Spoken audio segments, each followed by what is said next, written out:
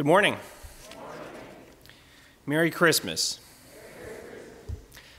And welcome to St. James Lutheran Church. My name is Pastor Christian Marquardt, and all of you, both members and guests, very glad you have the opportunity to worship with us here this morning as we celebrate our Savior who was given for us, born in a manger, the Savior of the world for us. And later on in the service, we're going to hear about something that we've been talking about throughout this entire season, about Jesus being connected to Jesse's tree and why that's so important for all of us. But this morning, we're going to get started with our opening hymn, which is hymn 55, O Come, All Ye Faithful. The words will be displayed on the screen. You will also find that near the back of the red hymnal. May God bless our Christmas worship this morning. Amen.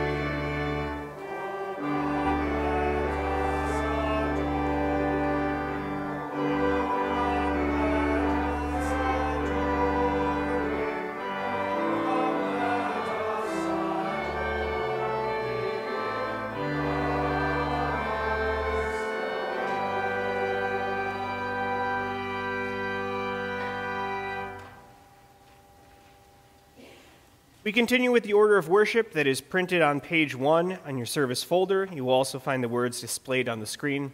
Please stand.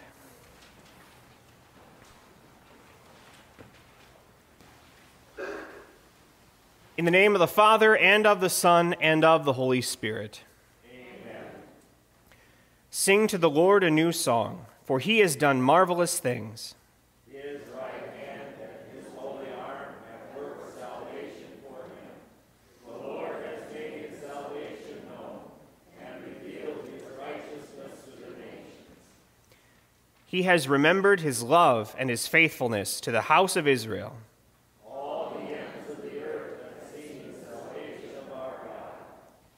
Shout for joy to the Lord, all the earth. Burst into jubilant song with music. Make music to the Lord with the harp and the sound of singing, with trumpets and the blast of the ram's horn. Shout for joy before the Lord the King. Let the sea resound and everything in it, the world and all who live in it.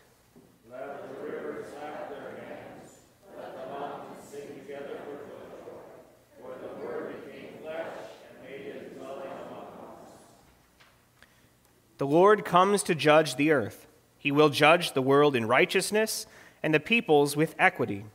We confess our sins to God and ask for his forgiveness. Lord of life, I confess that I am by nature dead in sin, for faithless worrying and selfish pride, for sins of habit and sins of choice, for the evil I have done and the good I have failed to do. You should cast me away from your presence forever. O Lord, I am sorry for my sins. Forgive me for Jesus' sake. Jesus Christ, our true God, came to suffer for our sake. Because he suffered in our place, our sins have been taken away. By his command and as a called servant, I forgive you all your sins. In the name of the Father, and of the Son, and of the Holy Spirit. May his birth bring you great joy and peace. In the beginning was the Word, and the Word was with God, and the Word was God. The Word became flesh and made his dwelling among us. Praise the Lord. Amen. We join our hearts in prayer. Almighty God, grant that the birth of your only Son in the flesh may set us free from our old bondage under the yoke of sin. Through Jesus Christ our Lord, who lives and reigns with you and the Holy Spirit, one God, now and forever. Amen. You may be seated. Our first scripture reading this morning comes from the book of Isaiah, chapter 52. These are words of comfort for a people who have been downtrodden, oppressed, for people whose city has been destroyed, for people who are homeless. But these words of comfort don't tell us that a great and mighty king has come to destroy their enemies. These words come to tell us about a little baby who was born in very humble circumstances, who didn't look like that king at all, but who would grow to become not just a king, but the Savior of all mankind. A reading from Isaiah 52, beginning at verse 7. How beautiful on the mountains are the feet of those who bring good news, who proclaim peace, who bring good tidings, who proclaim salvation, who say to Zion, your God reigns. Listen, your watchmen lift up their voices. Together they shout for joy. When the Lord returns to Zion, they will see it with their own eyes. Burst into songs together, you ruins of Jerusalem, for the Lord has comforted his people. He has redeemed Jerusalem. The Lord will lay bare his holy arm in the sight of all the nations, and all the ends of the earth will see the salvation of our God. This is the word of our God. Amen. Our worship continues with our next hymn, hymn 63, Angels We Have Heard on High.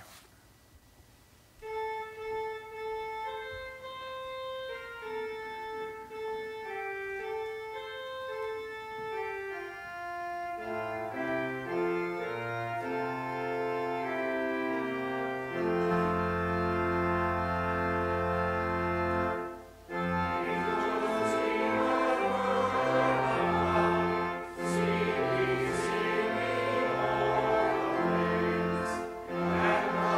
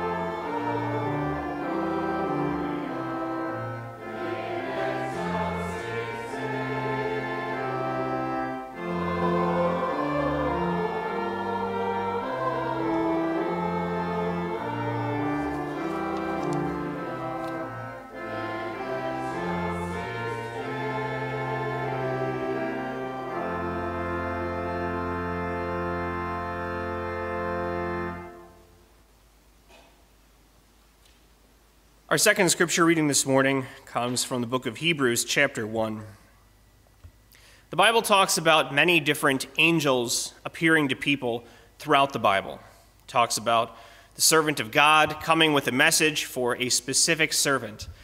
And in the Christmas story, we hear about that sort of thing happening kind of a lot. We hear about angels appearing to Mary. We hear about a dream that came to Joseph. We hear about angels appearing in visions and all sorts of things. But one thing is different. And it's not the person that we would expect. The angels look powerful and mighty. They're glorious. They appear to shepherds. They sing. But on Christmas, we don't celebrate great and powerful and glorious. We celebrate small and fragile and humble, the little baby Jesus, born in the manger. And even though you wouldn't know it by looking at him, he's more powerful than all the angels put together because he is the Son of God. He is God himself. A reading from Hebrews 1, verse 1. In the past, God spoke to our forefathers through the prophets at many times and in various ways. But in these last days, he has spoken to us by his Son, whom he appointed heir of all things, and through whom he made the universe. The Son is the radiance of God's glory and the exact representation of his being, sustaining all things by his powerful word. After he had provided purification for sins, he sat down at the right hand of the Majesty in heaven. So he became as much superior to the angels as the name he has inherited is superior to theirs. For to which of the angels did God ever say, "You are my son, today I have become your father"? Or again, "I will be his father, and he will be my son"? And again, when God brings his firstborn into the world, he says, "Let all God's angels worship him." In speaking of the angels, he says, "He makes his angels winds, his servants flames of fire." But about the Son, he says, "Your throne, O God, will last forever and ever, and righteousness will be the scepter of your kingdom. You have loved righteousness and hated wickedness. Therefore God, your God, has set you above your companions by anointing you with the oil of joy." This is the word of our God. Amen. We continue with the singing of our sermon hymn, "Hark the Herald Angels Sing." That's hymn 61.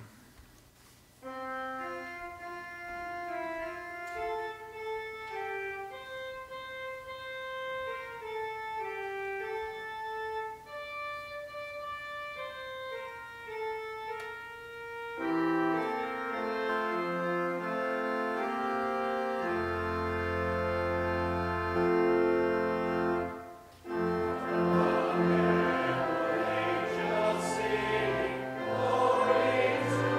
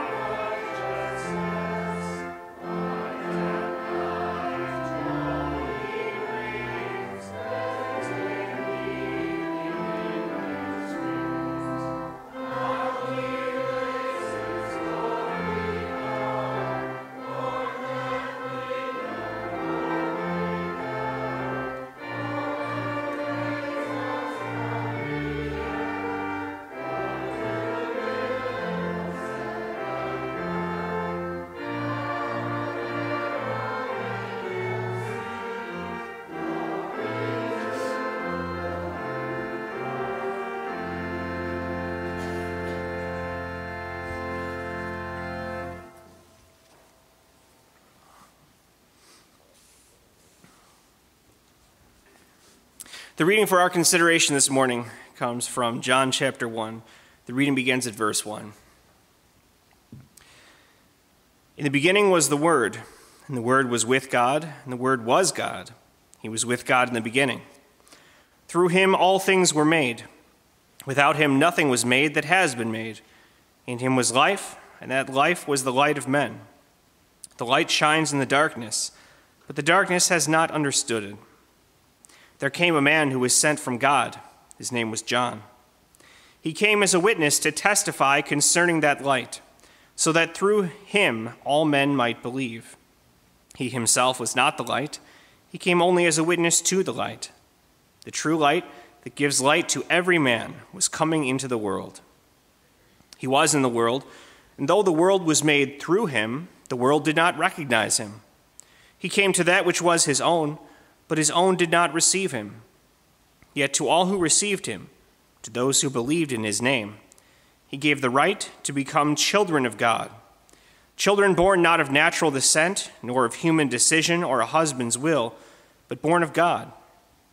The Word became flesh and made his dwelling among us. We have seen his glory, the glory of the one and only, who came from the Father, full of grace and truth. This is the word of our God. Amen.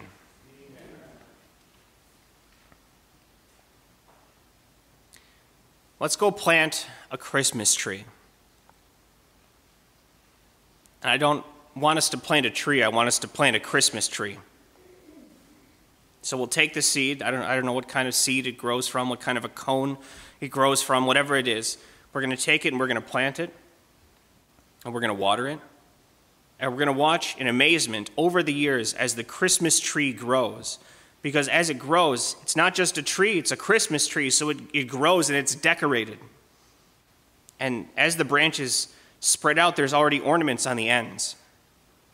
And there's tinsel, there's garland, there's lights, and they light up. It's not even plugged into anything. The tree just grows, and there's a star at the top, not an angel, there's a star at the top. And then the best part is when the tree is fully grown, what we see at the bottom, because there's gifts there. And it's the gifts that you wanted. It's the gifts you didn't get when you opened presents this morning, or when you're going to open presents later, when you opened presents yesterday, or when you opened presents a week ago, or when you open presents a week from now. It's not those presents. It's the ones you really wanted. It's the ones you really needed. It's the good presents. You open the present, it makes you 20 years younger. Health problems, gone. Energy, it's back. You don't have headaches anymore. Your life is the way that it used to be. You open the present. It's your friend you haven't seen in a while. It's your family member who's there, who isn't there right now. You open the present, and it's exactly what you wanted. It's expensive, and you can't afford it, but it's what you wanted. You get it.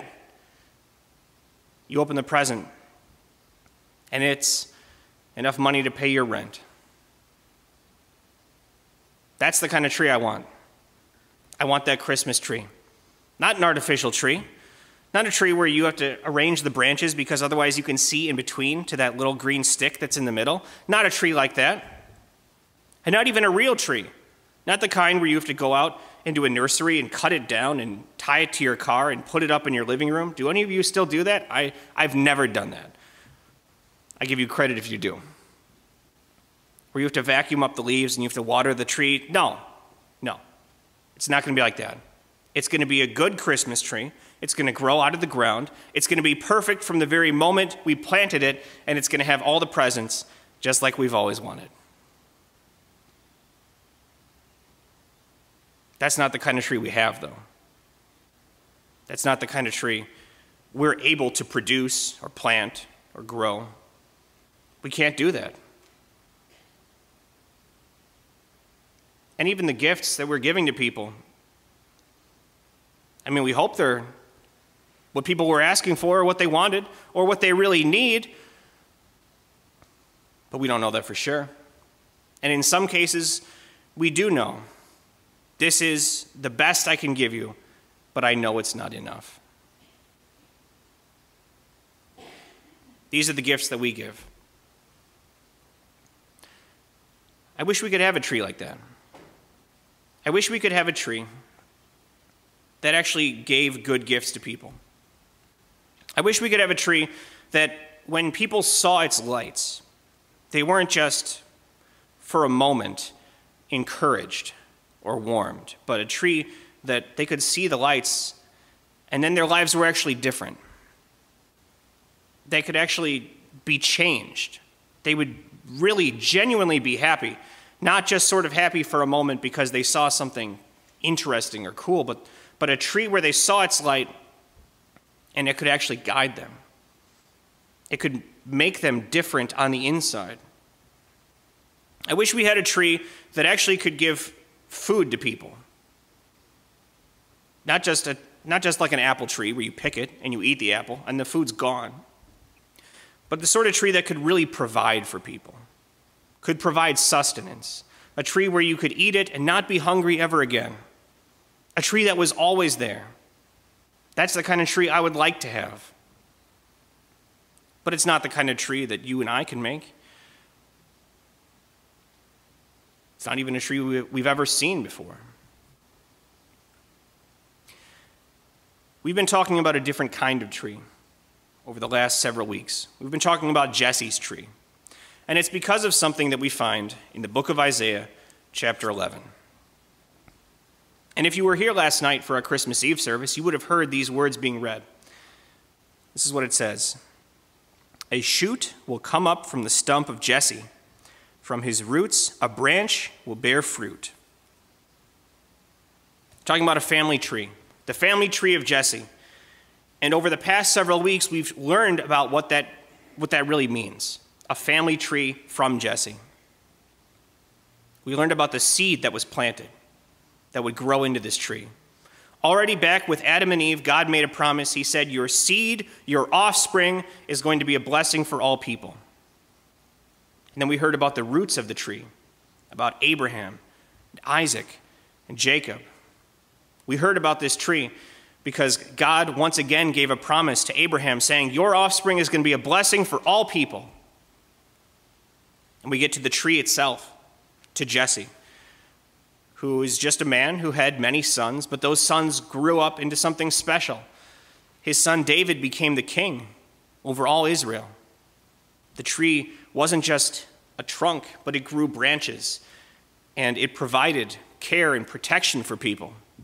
David and Solomon were kings over Israel. They took care of people, but that tree still hadn't produced something very important. It hadn't produced the kind of fruit that I was talking about. It was only able to give people shelter and protection for a short while. Because after that, after David and Solomon were kings over all Israel, their family line was cut down. They weren't kings over Israel anymore. Israel wasn't even a nation. It split in half, and then it kept splitting, and people went away into captivity, and they were slaves. And by the time Isaiah writes, he says, this great family tree that had started with the promise of the Savior and then grew up into David and Solomon, it's cut down. It's a stump. It's dead. There's no more hope for these people. It's gone. And they know it. Because they saw what the greatest of humanity turned into. But Isaiah says, in chapter 11, a shoot will come up from the stump of Jesse. From his roots, a branch will bear fruit. From that dead stump, from that dead tree, something is going to grow. And it's going to bear fruit. For the first time in the history of this tree, of this people, for the first time in the history of humanity, there's going to be fruit for people to eat. And they're going to get eternal benefit from it. And that takes us to John chapter 1. And John speaks very poetically about what that fruit was, where it came from. He said, in the beginning was the Word, and the Word was with God, but the Word was God. He made all things. Without him nothing was made that has been made. In him was life, and that life was the light of men. The light shines in the darkness. For the first time, people had a light that they could look to. A light that wouldn't just go out when the bulb died, when somebody unplugged the cord, when somebody blew on the candle. When one bulb in a giant string of 1,000 bulbs was burned out and somehow it made all the rest of the bulbs not work? Is this really the best technology we have? It wasn't like that. It was a light that shines. And it's not a light that shines with a bunch of other lights. It's a light that shines in the darkness when there's no other lights around it, because there are no other lights that compare to it. There is a light shining. And God's hope was that people would notice this light shining in the darkness, not flickering, not going out, and be interested in it and walk towards it to see what's going on with that light. And Jesus was born on Christmas morning. And there was a light in the sky that guided people to the place where he was. But they weren't so much interested in the star, they were interested in the person the star was pointing to. They said, I want to know what is going on with this baby. And when the shepherds heard about it, they went and they ran and they told everyone. They said, something special has happened. There is life, there is light. We want you all to know about it. And now for a couple thousand years, people have been gathering together to talk about life for the first time, something that's really alive. Talking about light, not the light from this tree or the light from this building or the lights that you set up outside your house or inside your house or the lights from displays that you're going to drive around and look at, but a light that people can look to and be warmed by and be changed by.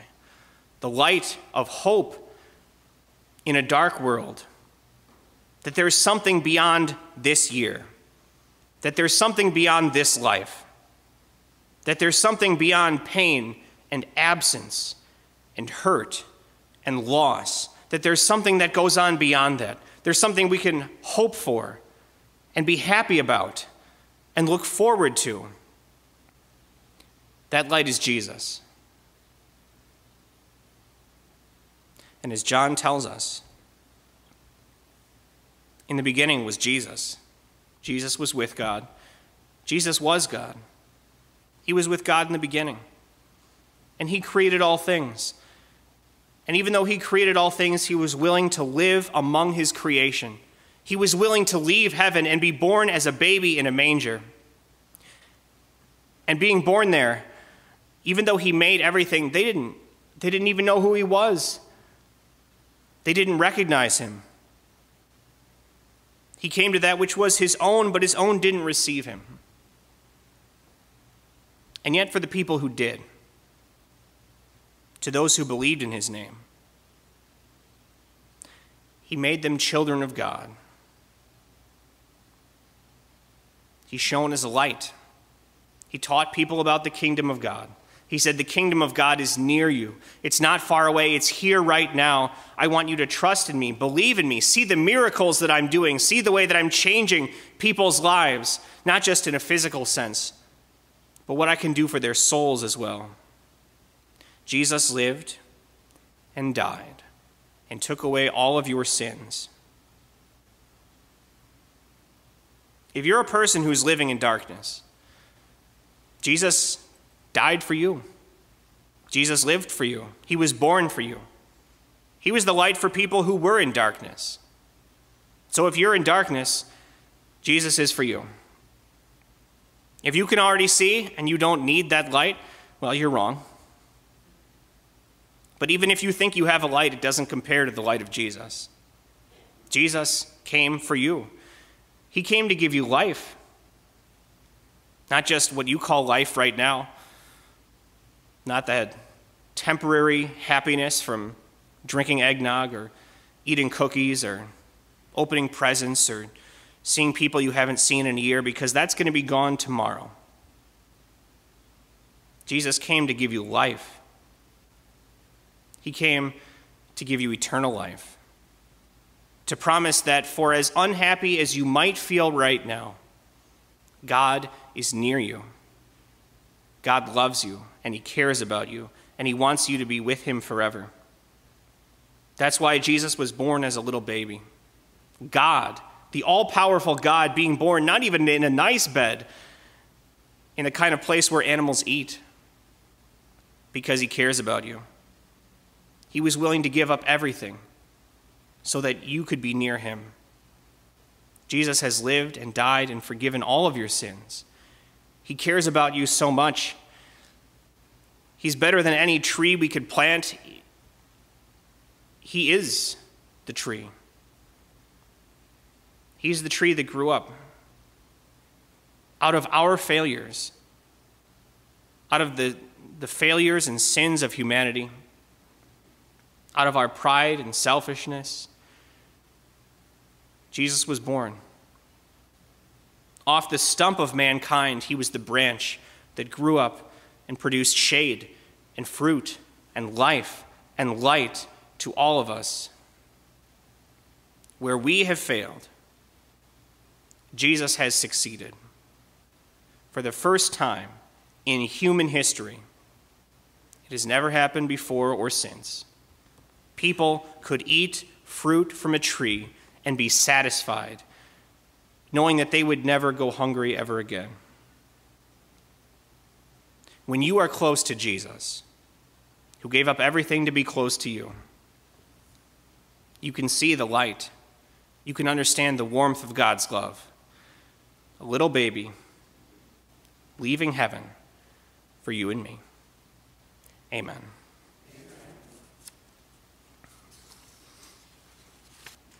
We continue with prayer.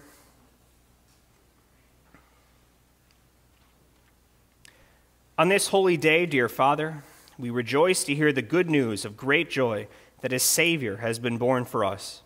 For fulfilling your prophecies and in the fullness of time sending your Son to be our Savior, we give you our heartfelt thanks and praise.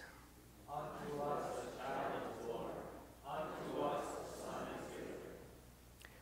What a great mystery of our faith this is, that God has become fully human for our salvation. Even though he is the all-powerful Lord of all, he is wrapped in strips of cloth and lying in a manger. Help us always believe that this Christ child was born as our substitute. In the midst of our joy, we grieve for the many people in our world who do not know that Jesus has come to bring them forgiveness and healing. As the shepherds spread abroad the good news of the birth of the Savior born for all the world, may we also make use of the unique opportunities this holiday presents to tell others of what we have seen and heard concerning the child. Grant that the true peace between God and all mankind may comfort all people.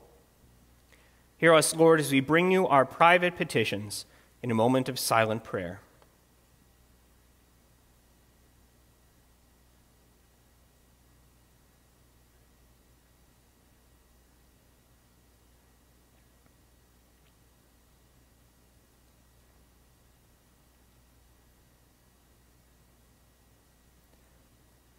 As the angels sang out their praise, move us also to sing out our praise to you today and every day, as the joy of Christmas remains in our hearts.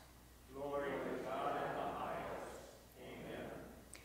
On this Christmas morning, we pray the prayer our Savior Jesus taught us to pray. Our Father in heaven, hallowed be your name. Your kingdom come. Your will be done on earth as in heaven. Give us today our daily bread. Forgive us our sins, as we forgive those who sin against us. Lead us not into temptation, but deliver us from evil. For the kingdom, the power, and the glory are yours, now and forever. Amen. Brothers and sisters, go in peace. Live in harmony with one another. Serve the Lord with gladness. The Lord bless you and keep you. The Lord make his face shine on you and be gracious to you. The Lord look on you with favor and give you peace. Amen. Our service concludes with our closing hymn.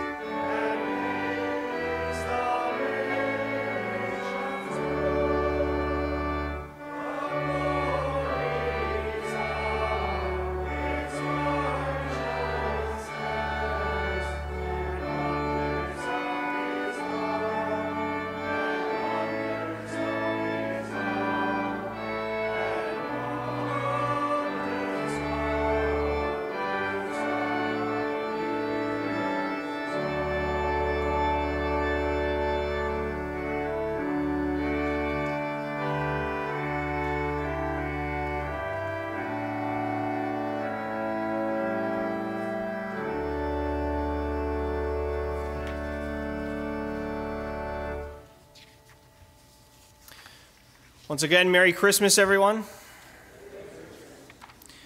Good to have all of you here for worship this Christmas morning to celebrate our Savior who was born for us, Jesus Christ.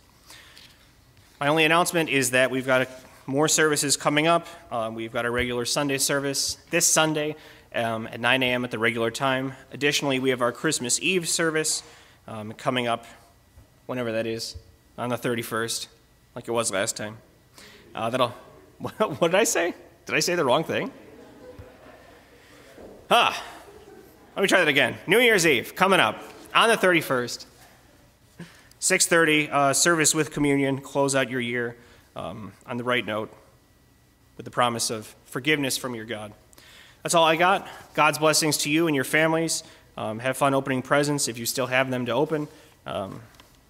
Drive safe, be healthy, all that good stuff. God's blessings.